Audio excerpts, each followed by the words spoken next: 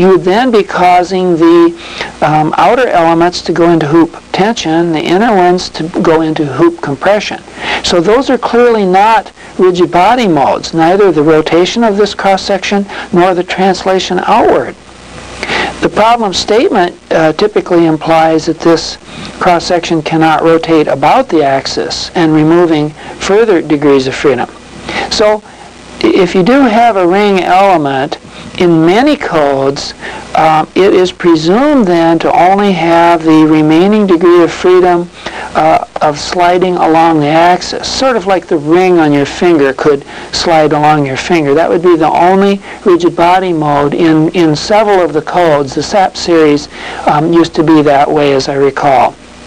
Now, on the other hand, in some codes, if this ring element may be embedded in a fully three-dimensional space and might be allowed to rotate and do some of these other actions. So I view the axisymmetric case as very special and very code dependent in terms of rigid body modes. Make sure you check out your element and see what its mobility is in a three-dimensional space. I've tried to summarize some of this previous discussion in a little chart, and sometimes these are good for purposes of argument but are not airtight. In this case, certainly it's true that the three-dimensional body in a three-dimensional space will have 6 rigid body modes. So that one we can say is an airtight situation. When you come to 2 dimensions, then the question is, does the element lie in a plane or is it allowed to float in space? If it's called a plane stress element, it often infers that it is restricted to lie in a given plane, and then you would have perhaps only 3 rigid body modes remaining in your structure. On the other hand, other codes will call it a membrane element and will allow it to float in the three-dimensional space, in which case such a membrane body would really have 6 rigid body modes remaining. So this one's a little more argumentative, likewise with plane strain. The SAP codes used to embed these in a 2-dimensional space such that they really only had 3 rigid body modes. Axisymmetry likewise is argumentative. What do you mean by the axisymmetric element? Is it a ring? Is it a ring that can really move freely in 3-dimensional space, or is it just a cross-section which is not allowed to move about the axis but only slide along it like the ring in your finger? And that's what I'm assuming here, is that this is a classical old-time axisymmetric concept. One-dimensional situations are not encountered much. You would have one-dimensional elements lying on a one-dimensional line, and there would only be a single rigid body mode in that case, which would be sliding along that same line. So I do talk here about how the codes vary widely and how these subcases are handled, and you must check out the individual elements. Let's have a little practice at removing rigid body modes. This is something the engineer must be aware of.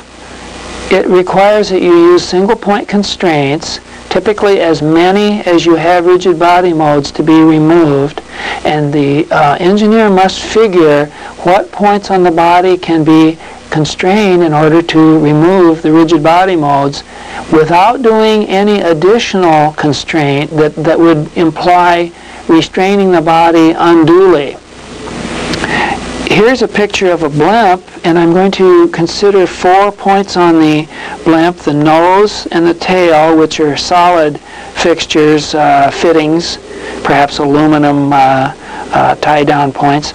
Then the gondola, that would be a sheet metal and sheet and stringer construction, and then a point out on the membrane envelope of the body. Well, if we want to remove rigid body modes, the easiest way is to find one node, such as number 2 on the gondola, and restrict all 6 degrees of freedom to be 0. That's easy. That will, in fact, knock out all of the rigid body modes. What you're doing then is basically holding the body at that point and holding it for observation purposes. Sometimes I say that this is a photographic thing where you want to be able to get a good picture of the body. Now let's take a more ambitious removal of rigid body modes by dealing with the front and the back through solid elements. Node 1 and Node 3 are those fittings, and I'm only allowed to handle translations. And so if I do, I'm going to take the 3 translations at the nose, which are shown in this figure below, and then at the tail I'm only going to constrain the translations in the 2 and the 3 directions. Now, the 2 and the 3 directions are the ones that are vertical and horizontal out toward the viewer. So what we have now is a blimp that is pinned at the nose, and then the tail has been restrained to prevent pitching and yawing. But what we haven't restrained yet is rolling. In other words, spinning about the longitudinal axis. And to do that, we need to go somewhere else such that we can prevent that rolling motion. And if we just pick any point on the membrane surface and find one that can be constrained in the 2 direction, which is out of the page of the paper for us, then that will knock out that rolling degree of freedom. This could not lie on the horizontal center line of the body. It would have to be up off the center line so that you could get some implied moment from such a constraint if need be.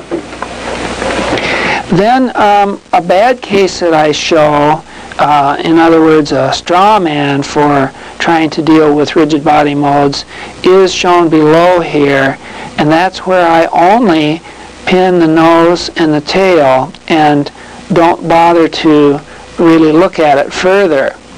What would happen there is you would have indeed established pins at the nose and the tail, sort of universal joints that can't move in the 3 directions. But this would not prevent the rolling motion at all. So you've missed constraining the rolling motion. Furthermore, you've done something bad.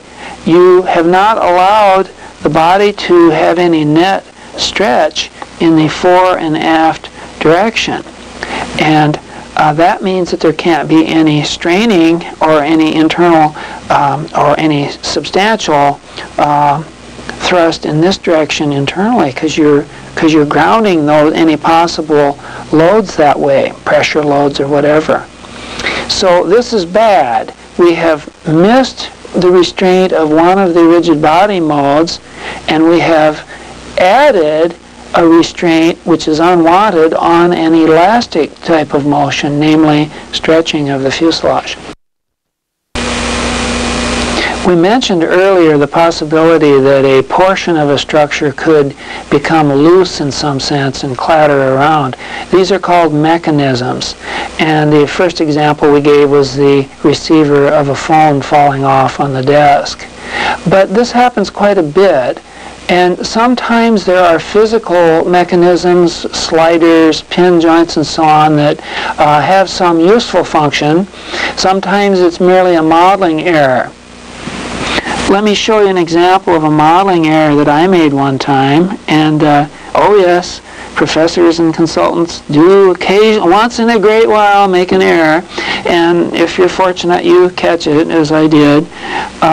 In fact, I guess you could say most finite element people get smarter and smarter by making errors, and when you make errors at 3 a.m. and you've got a job due the next morning, you tend to remember that.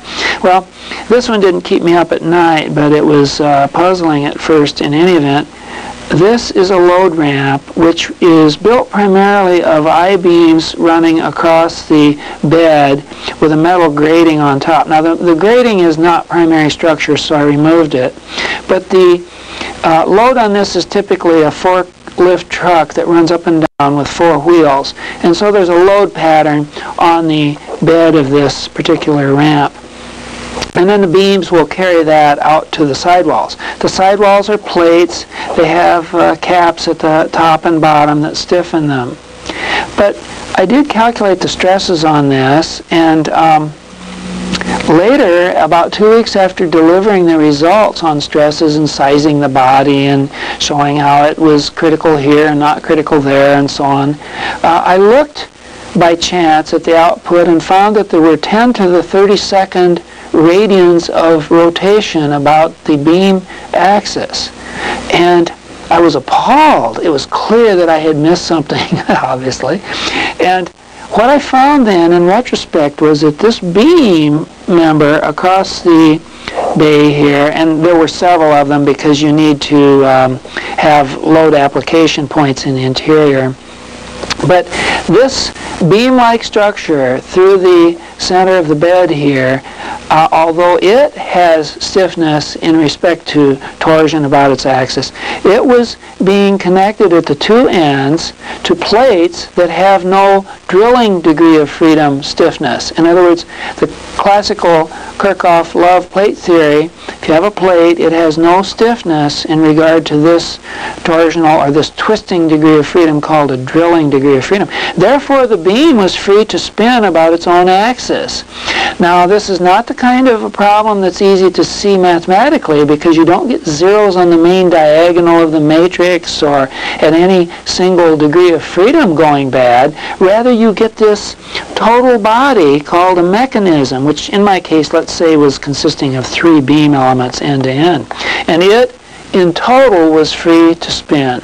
Well, I grounded those beam elements at one end or the other through just a grounding of that torsional degree of freedom and, constraining it to 0, in other words, and then redid the stress calculation and found that it didn't affect the results at all. So the code I was using was strong enough to overcome that singularity or near singularity with the amount of precision that it was solving.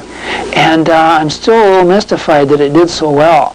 Most codes nowadays won't even allow a solution if you have a singularity on that order.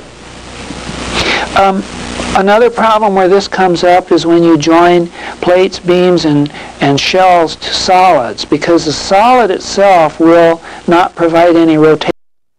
The last entry in our rogues gallery of bad things that can happen to you en route to a stress solution is the nodal singularity. And this is where you have your mesh developed and a number of nodes, and off here at some particular node you have not connected enough elements to restrain the degrees of freedom in all 6 directions.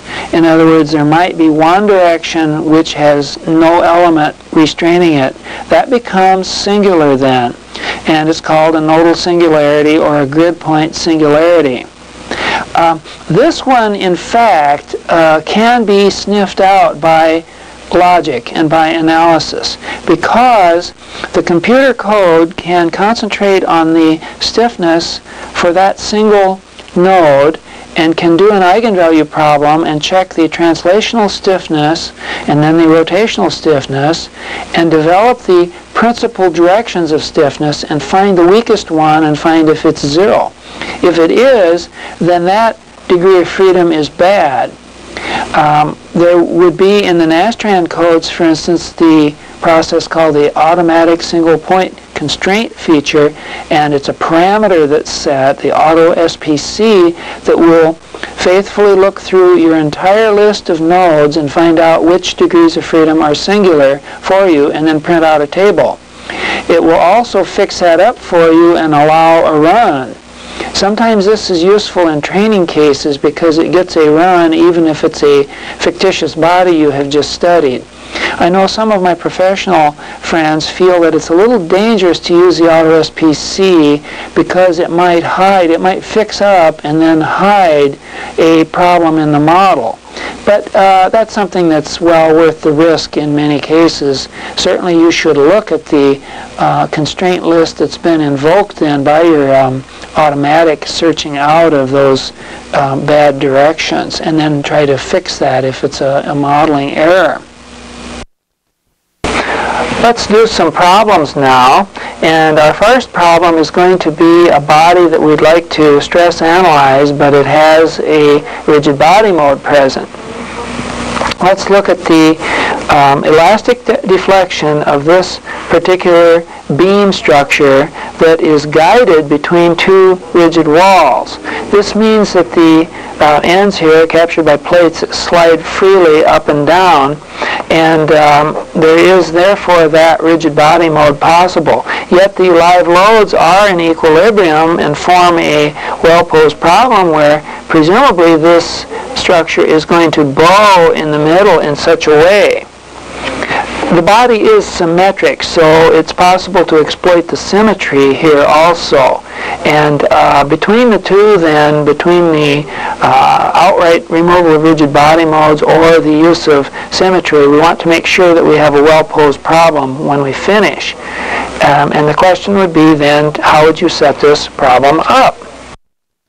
The logic of our solution is that we'd like to remove that rigid body mode so that it doesn't affect the elastic solution.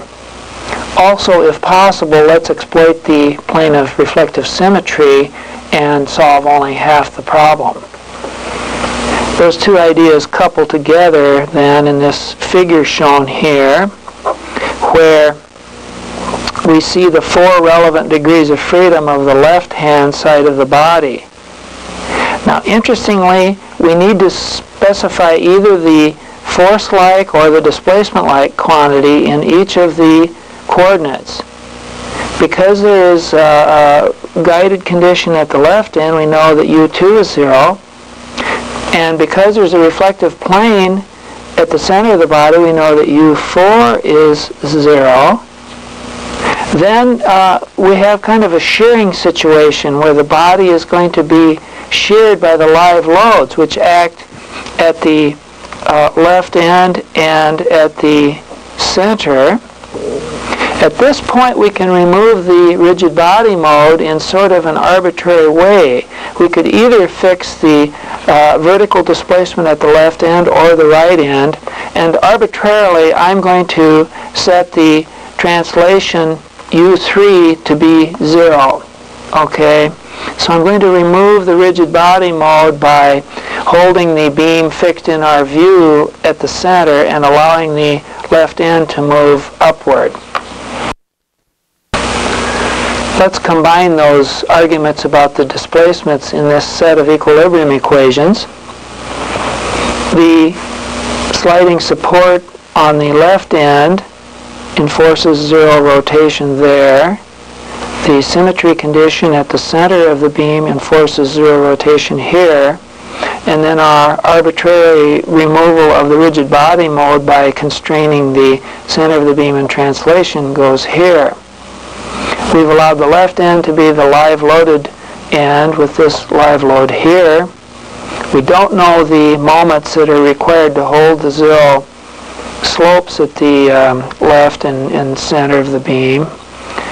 And at the cut plane, reflective plane, we know the live load there, but we don't know the interior shear force, which is then released by cutting it. And so we don't know the total reaction there. All told, we have 4 equations and 4 unknowns, but only one of the displacements is unknown, so that uncouples nicely.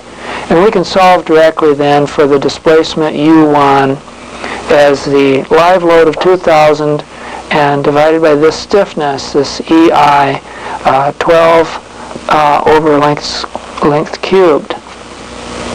And solving for that, we get 0.0167 millimeters up. So the body does move upward at the left end, and as measured relative to our initial coordinate system lined up with the undeflected body on its axis. Our second problem will be one involving a reflective plane and then inferring some stiffness terms in the matrix for a single element. Here I show a hypothetical kite-shaped finite element with 4 nodes, and the reflective plane passes through the nodes 1 and 3 on the x-axis. I propose an experiment where we constrain the left 3 nodes, 1, 2, 2, and 4, and then load the right node with this 200 Newton force at 45 degrees, and then we find that these are the resulting displacements. Now notice that they are not the same. In other words, this system is not symmetric in regard to stiffness in the horizontal and the vertical direction at this point. And that's what you'd expect. You'd expect it to be somewhat stiffer in the horizontal direction and therefore have a smaller displacement because you're on axis, if you think of terms of beam theory, whereas the vertical displacement is more involves something like a bending motion. So the question is, find as many of the stiffness terms as you can. Now the solution will involve setting up the equilibrium equations for this experiment that was discussed.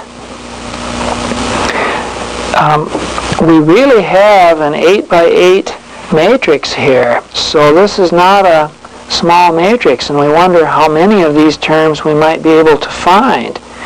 The experiment per se, though, would say that we clamp the grid points shown here, and this one, and this one.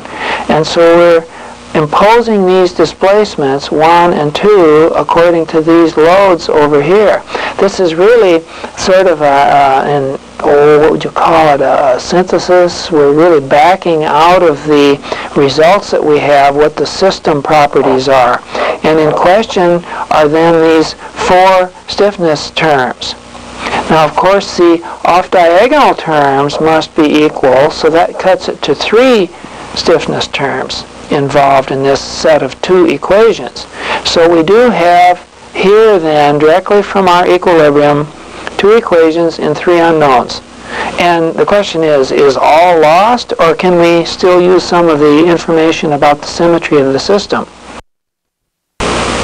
So we can back off at this point and do some arguments about the symmetry of the problem and see if that will allow some simplification.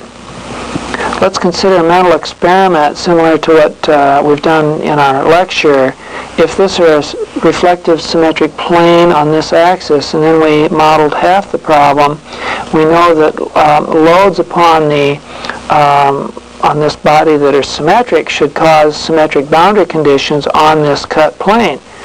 Among those would be then that there should be no vertical displacement here, U6, corresponding to such a symmetric live load, F5. It's true in this case that the live load may be hard to figure as a symmetric load, but it is, even though it's on the reflective plane. So when we set up an equation for such a situation, we would have this set of equations below, and we're mostly interested then in the what would be the 6th equation. It would say K56 times U5 plus K66 times 0 equals 0, and that immediately gives the result in the next figure. So I'll write that result down immediately. And that's helpful to us because in our given physical experiment, we had 2 coupled equations, and apparently at that time had 3 unknowns, but now we're allowed to cancel out the coupling terms, which must be 0 by this reflective symmetry. And that allows us to find K55 and K66 at that point. Now we can make other symmetry arguments as that first one. For instance, if we were to apply a live load to the left end of the element, we shouldn't get any displacement in the 2 direction. That leads to this hope then that K12 and K21 are both 0. You can do the same in the coupled case where you load in the 1 direction here and in the x direction on degree of freedom or grid point 1, and then you shouldn't get any displacement here in the 6th coordinate direction, so that gives you the K16 and K61 to be 0. And then lastly, on the comparable thing. If we load the right side and then look at the displacement at the left, we get this last one. So we really have found, let's see, K56, K65, there's 4 there, and there's 2, 4, 6 more here. So it appears that we have found 10 stiffness components from that original physical load case, as well as our symmetry arguments. Problem 3 has to do with a children's playground device called a teeter-totter. Here you have a body that's pivoted at the middle. It's basically a beam-like body. There are 2 loads on it which correspond to a heavier child sitting at a shorter distance and a lighter child at a farther distance from the pivot. The children figure this out pretty fast, and so it's interesting that they understand static equilibrium. Then, of course, their whole goal is to balance in a way that with very small forces they can rotate this and jump up and down at will. Our question is, how can we turn this into a stress and displacement problem from this statement? Because you see, obviously there's a rigid body mode present, and the stiffness matrix, if not modified, would be singular, and you'd fail in your solution. Well, below I show the solution where I'm going to use 3 beam elements for an exact solution. The solution would be exact because the Euler-Bernoulli beam element using a cubic shape function is exact when there are only n loads on it, and that's all we have at this point. If we subdivide appropriately with the child's position as a force, the central pivot, and the second child, we really don't need the outboard unloaded beam element at the right, but I'll put it in because we might be interested in displacements. In the theory, that should be at 0 stress and is going along for the ride in all senses of the word. Our goal is to set up the equations of equilibrium for this system, and so we need to make an assumption now on removing the rigid body mode. My suggestion is to set the rotation at the pivot point to be 0. That lets the teeter-totter deflect about a position that's a horizontal position, a rather nice reference position. You could, in fact, however, have constrained any of the other free degrees of freedom to 0 in order to remove the rigid body mode. I find it a little better, though, to put the constraint on an unloaded degree of freedom so that you don't get into the worry about the constraint force that you've added and whether it has to also ground a live load.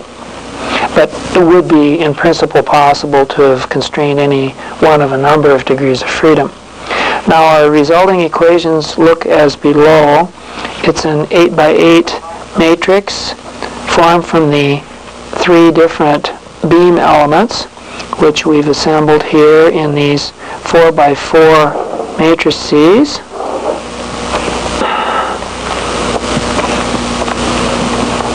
So you get these outlined here. And of course 0 is on the outside. The pinned condition calls for 0 translation at this degree of freedom, and then our assumption on removing rigid body modes has led us to put a 0 in this location for the rotation. We're able to put the live loads on the system, the 2 live loads, and then we can solve for the reactions at the pin, namely the physical translation, and then F4 plays the role of the moment of constraint there. We'll treat it as if it's unknown and solve for it, and then hope that it comes out to be 0. We wouldn't want our force of constraint in this case to remove the rigid body mode to have a finite value. We'd like it to be just like a kind of fairy fingers coming in and just softly centering that teeter-totter while the kids are in perfect balance on it. So that's our set of equations, which are then solved. Problem 4 is an exercise on looking at a system with a reflective plane and applying antisymmetric loads. let's look at this bracket here made of two beams welded together, and it would be a frame in the civil engineering sense. This load applied at the junction is vertical. The reflective plane of symmetry of geometry, materials, and boundary conditions passes through this x-axis and is through the joint. So what we need to learn is how to handle the boundary conditions at this reflective plane, how to handle the load, how you recover the results in the image half of the solution that's not modeled. First of all, in the solution, you would recognize that this is an antisymmetric load, and that's not really trivial. For bodies that are loaded on the reflective plane, sometimes it's better to break it into two halves and split it between the real and the virtual image or the mirror image. If we did that, we'd have a half load up here and a half load here. And then you can see that those are not legitimate mirror images. In fact, they're the opposite of what you'd expect. So it's a pure antisymmetric load. It's not a general load. And we'll assume that we're going to solve the problem in the plane, in the XY plane, so we're not worried about out-of-plane bending. The boundary conditions on the cut edge there, where we apply the reflective plane, can be found by arguments similar to what we did in the lecture, and you may need to review that. They include these 6 conditions. Now, when you apply a live load at that same point, it complicates things a bit, because rather than a force to be 0 in the direction, let's say U5, the boundary conditions per se are saying that the interior force is 0. So rather than really using this one that says F5 equals 0, we're going to replace that with the one that says that that cut edge is loaded by an external live load of minus script F over 2. The minus because this is a downward load. Here you notice that I've got the real image on top and the mirror or the virtual image below, which we do not worry about. The displacement boundary condition at that cut edge is that there's no displacement horizontally. That's because, as in the general anti-symmetric case, that were there a load to the right above, there would have to be one to the left below, and then the presumption is that a point caught on the halfway between could neither move right nor left. The last idea we're interested in is how you might recover forces, displacements, stresses in the mirror image. And to do that, there really are 2 ways to look at it. They're equivalent ultimately. One would be to look at the image half as if it were in fact reflected onto the real half that you've studied, and then just change the signs on all of the quantities. You can interpret everything in terms of a right-handed coordinate system that way. Then somehow you're going to have to, in your mind, reflect that body back onto its true virtual image behind the reflective plane. But it lets you use a right-handed coordinate system. The other process would be to look at the body, the image body, in the position where it really is, and use left-handed coordinate systems there, and then take the results from the real solution and change the signs on them. Either way, you're forced to either reflect, you reflect the body one way or the other. But I have a suspicion that most people would prefer to do the first process of just imagine that lower half of the body reflected on the upper half, and then just change signs on everything. And that way you can continue to use a right-handed coordinate system. Now, as you can see, some of you are probably a little fuzzy about now reaching for your coffee cup or worse, and a shot of whiskey after that one. You might say that's a lot of trouble, and it turns out it is. Also, graphics packages often are not helpful in showing a reflected image, nor the cyclic symmetry problems that are theoretically possible. So, in fact, the practicing engineers nowadays will often solve the whole problem and let the graphics package then present you with the stresses in the other half of the problem in a very direct way, with without use of left-handed coordinate systems or any such artifice. You just don't exploit the reflective plane. I think for someone who only uses this reflective plane idea once in a great while, maybe it is better to not take the risk. But if you're in a technology that has reflected planes and they're really important, then you'd better think about organizing and exploiting the reflective plane and only using half of the body. Okay, that finishes our problem session.